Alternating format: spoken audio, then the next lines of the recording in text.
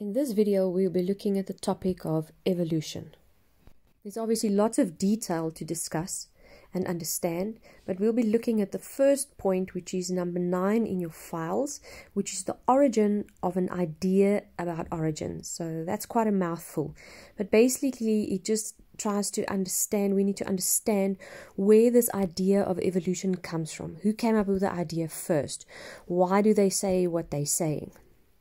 So keep in mind that the origin of an idea about origins is really any theory or story that tries to explain how we came into existence. Now, the most well-known explanation is the theory of evolution. So as I said, evolution is only one of those theories that attempts to explain the origin of life. And when we talk about evolution, I'm sure you're very familiar with this picture that looks like a little ape or a chimp changes over time into a human. Now, although this is what movies and the media display evolution as being, this is not really what the theory of evolution says. In actual fact, the theory of evolution claims that all life on Earth originated from single cells, which started to cooperate together to form simple multicellular organisms, which then worked together to form complex multicellular organisms. This process continued until we eventually saw the rise of ape-like organisms, which eventually evolved into humans.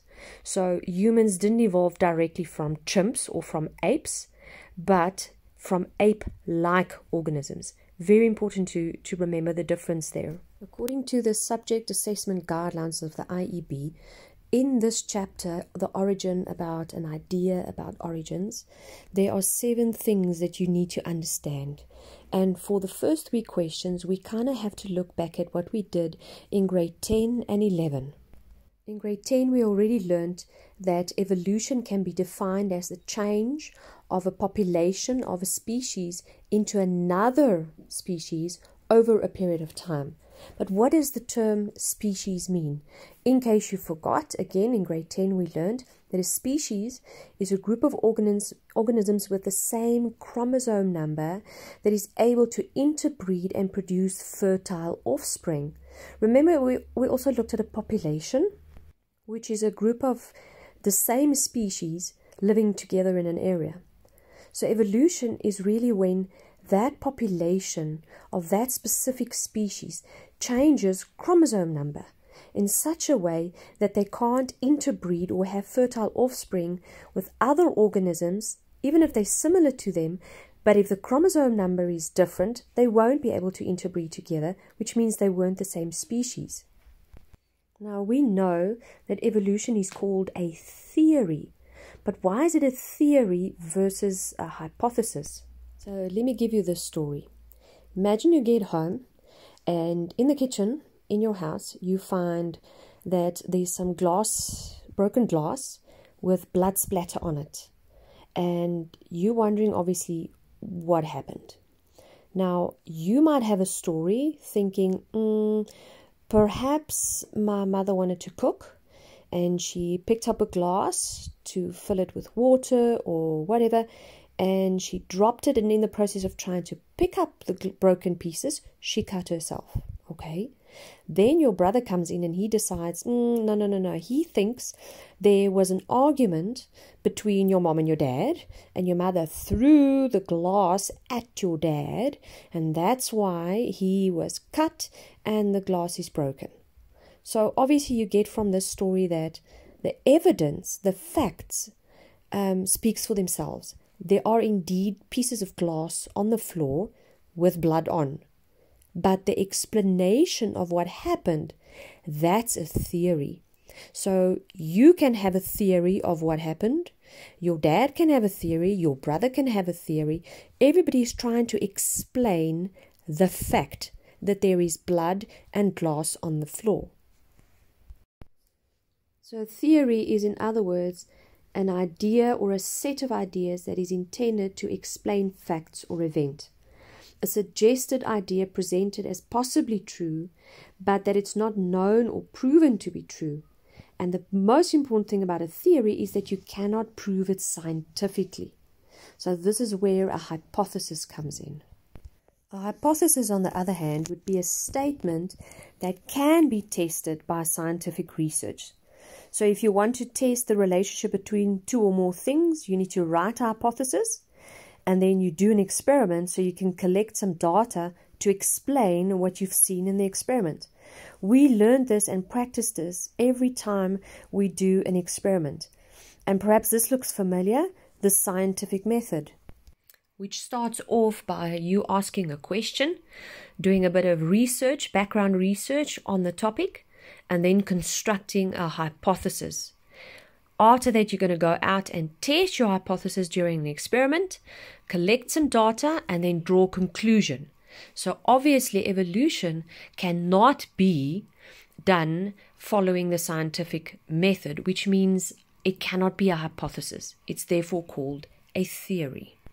But remember, with the scenario of the glass broken and the blood splatter, we know that every theory is based on some facts. So let's look at what factual evidence there is or exists to back up the theory of evolution. There are different lines of evidence from which the theory of evolution emerges, and you'll notice that on this list, some of these we've already looked at in grade 10 and 11, and even earlier in this year when we did genetics. So these include the fossil record, modification by descent, biogeography, genetics, and then some others. So let's look at them one by one. The fossil record actually serves as evidence for evolution. Now remember, in grade 10 we already learned about fossils, and perhaps just to revise quickly, can you remember how fossils are formed? They're obviously formed in many different ways, but the most common way is when a plant or an animal dies in a watery environment and then gets buried in mud or silt.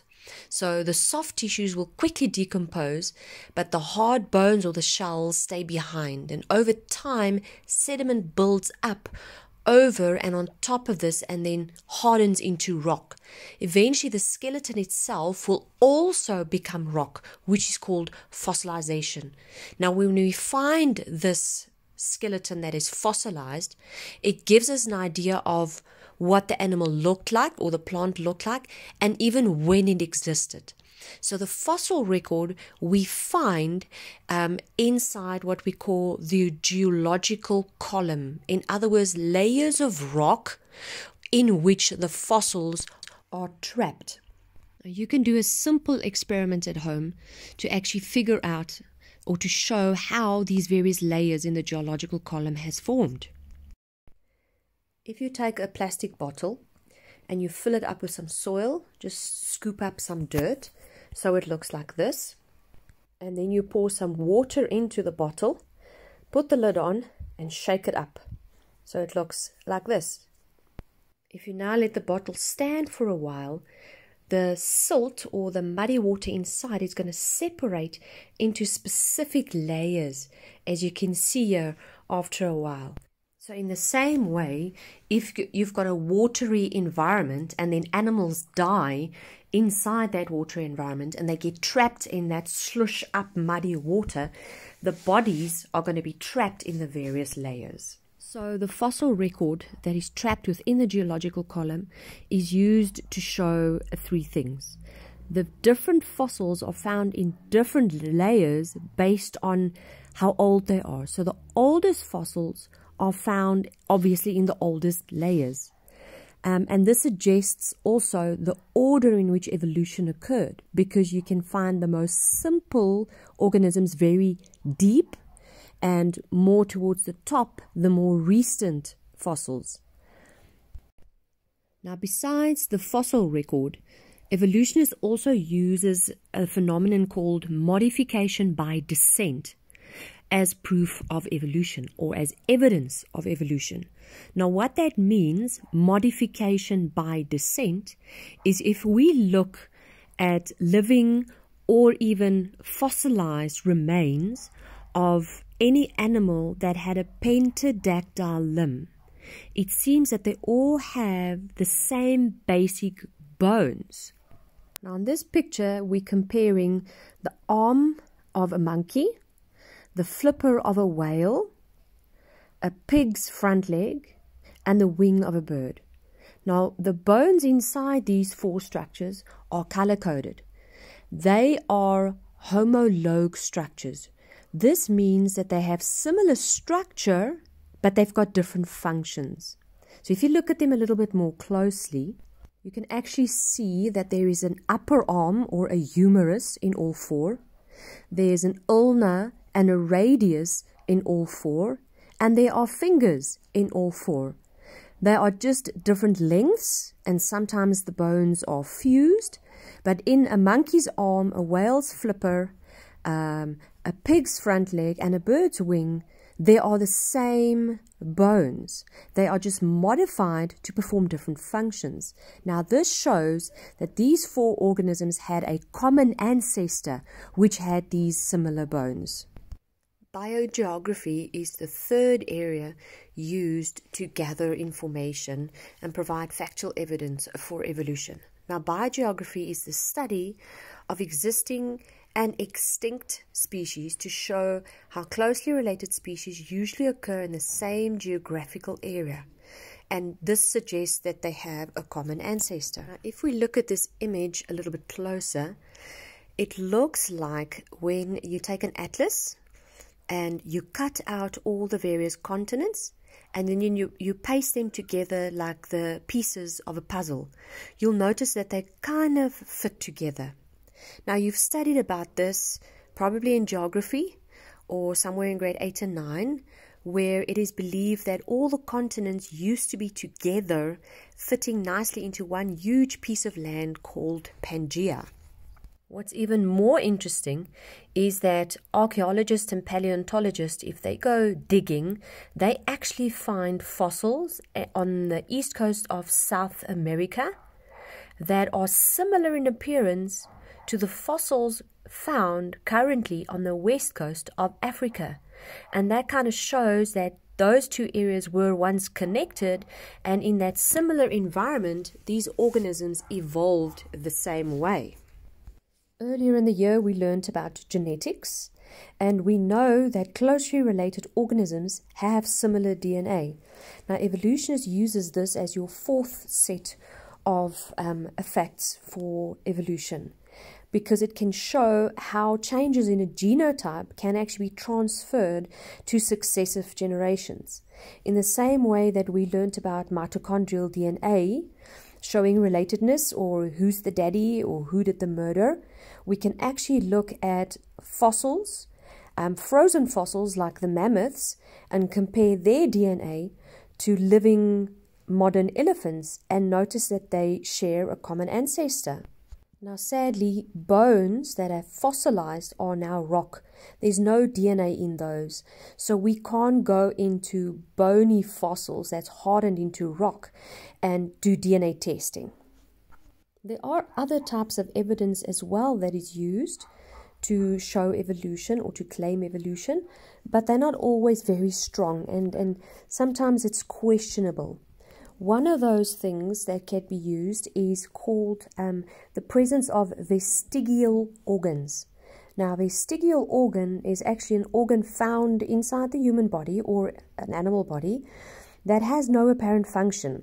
That is just evidence of an organ inherited from an ancestor that used to be able to use that organ. On the picture on the left-hand side, for example, you can see an X-ray of a human, but this person has a tail. In other words, in a normal human being, the sacrum will just be like a triangular bone at the bottom end of the vertebral column, and it ends in a very small little bone, triangular bone called the coccyx. However, in this person, you see that both the sacrum and the coccyx are subdivided into different little bones. On the right-hand side, there's an X-ray of a human mouth showing the position of the wisdom teeth. Now, wisdom teeth are also considered vestigial organs. Our ancestors apparently used to be much larger than us, having big mouths, big skulls, being rougher and stronger than us, needing that eighth tooth in every quadrant of the mouth.